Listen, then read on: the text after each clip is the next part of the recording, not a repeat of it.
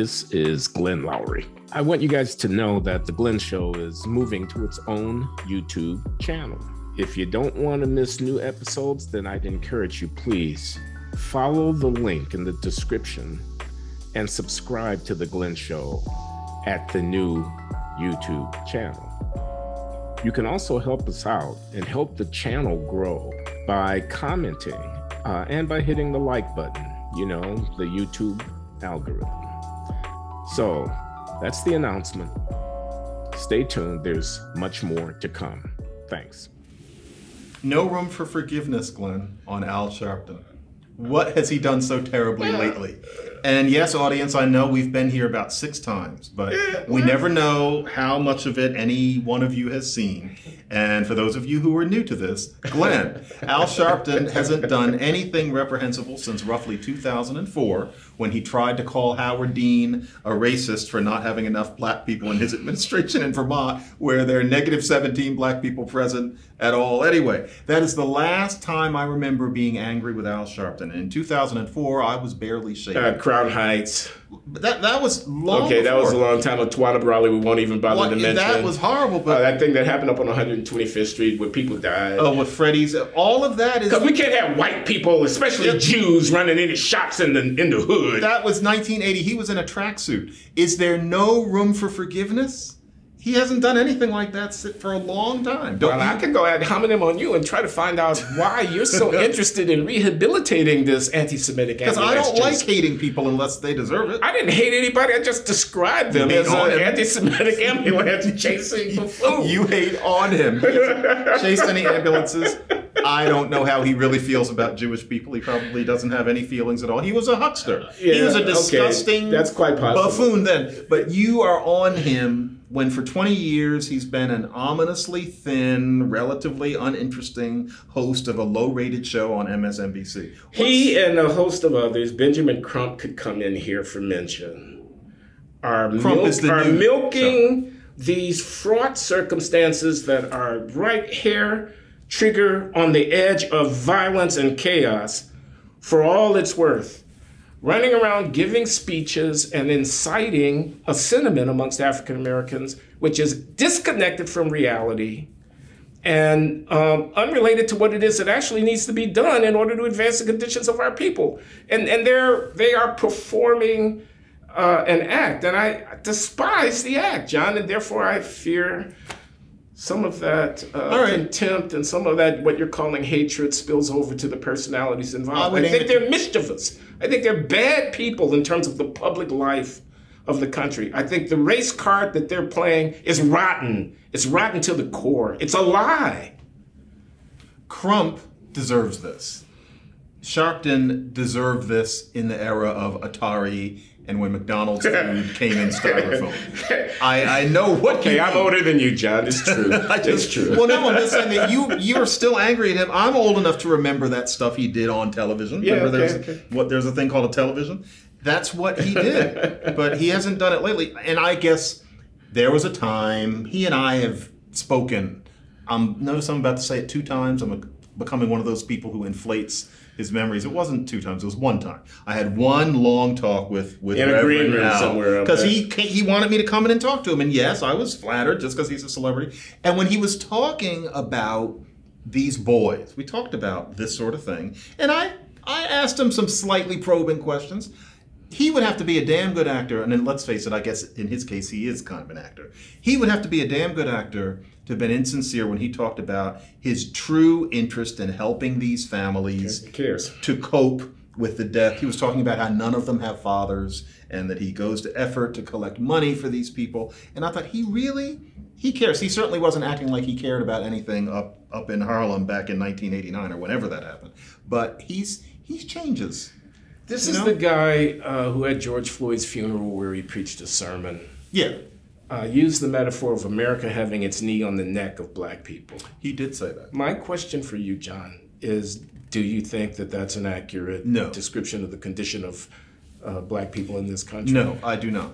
What good comes of that kind of demagoguery? But he really it is demagoguery, isn't it? No, he really believes that these things are all about race because he has no reason to study the numbers the way you and I have tried to. And even if he hears somebody like us describe them, he thinks that there's a larger truth. And in our era, just like with Obama and the Trayvon comment, those larger truths can be so powerful that there has to be a little something wrong with you to speak out publicly against them. And that's true of you and me, frankly. There's something a little wrong with us. We're odd.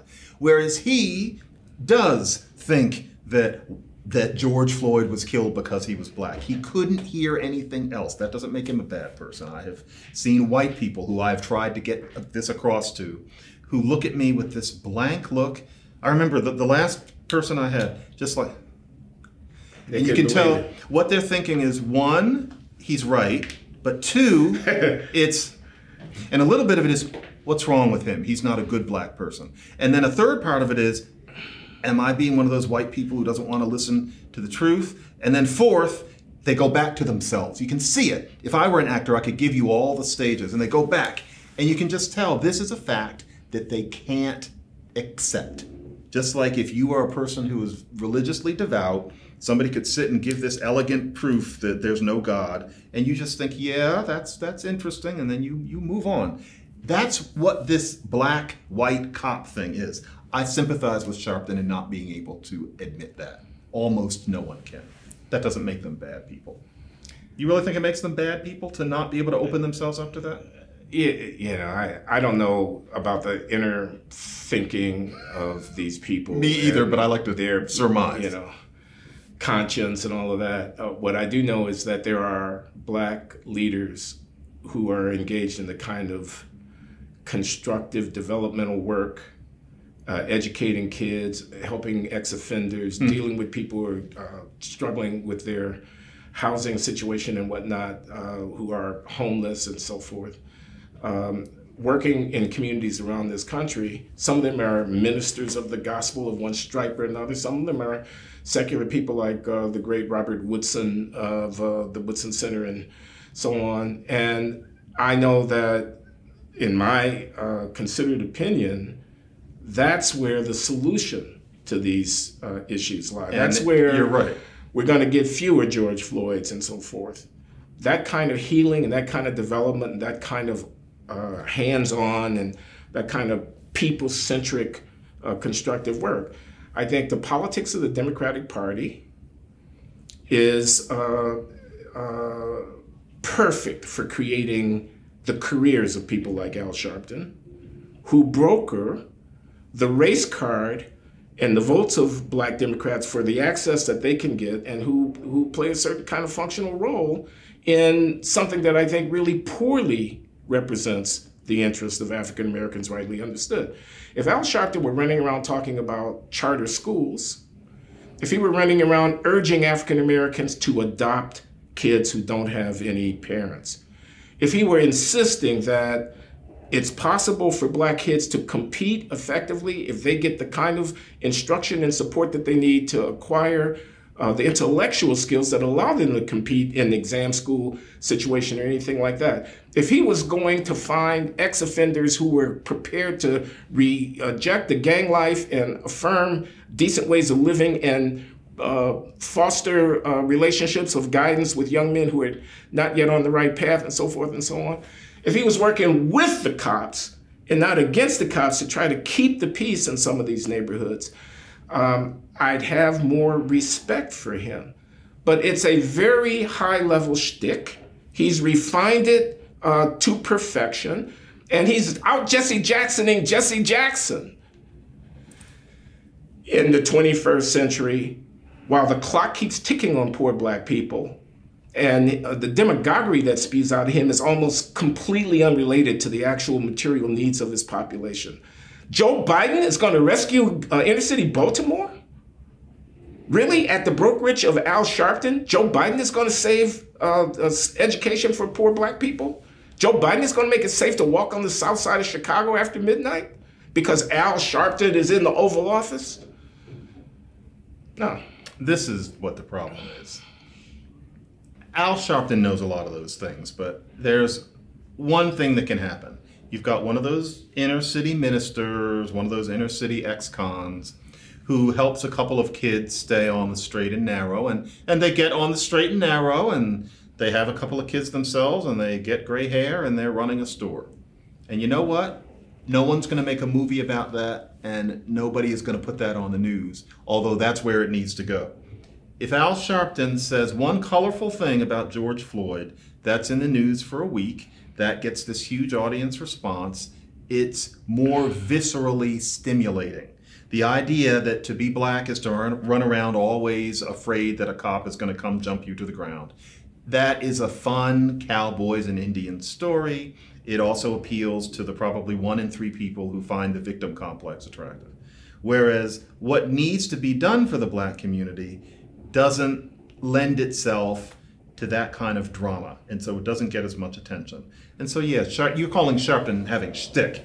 Yeah, he's got some lines that he uses because it gets a rise out of an audience. Yeah, I can see how he would do that. It's not that he doesn't do anything else, but you're not going to hear about it. I have sat at a forum in Harlem.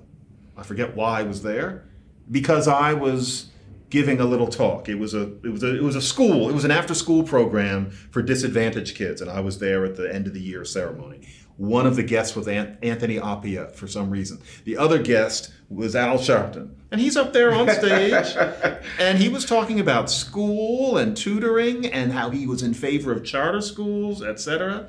But no one ever heard about that, and there were no cameras because that wasn't an exciting evening, as opposed to him speaking at George Floyd's funeral. That's the problem. If I may, I mean, that's quite an unusual assemblage. You, Sharpton, and Anthony Appiah, who people may not know, is a professor of philosophy, a very distinguished scholar. British and Ghanaian. Ghanaian by birth and British and American by education, and former professor at Harvard and at Princeton now, if I'm not mistaken. He's at Princeton, right. But very erudite, writes books that almost nobody can understand. You know who organized this? Lenora Fulani, who we have never talked about. And she runs, or ran, I've kind of lost touch with her, but ran this after-school program. And she and I hung out a little bit for a couple of years. And so that's what this was. And I was there, and I wasn't there as, to put it carefully, more people probably know who I am now than then. It was Appiah and Sharpton, and I honestly forget what my part of it was. I remember I was wearing a blazer, so I must have gotten up and said something to somebody, but it was about them. And they both gave interesting talks. But Sharpton was perfectly sane, but there's no drama in that. That wouldn't make it into the movie. But this is a problem, because the real work is undramatic. What do you do about that? I don't know if there's an answer.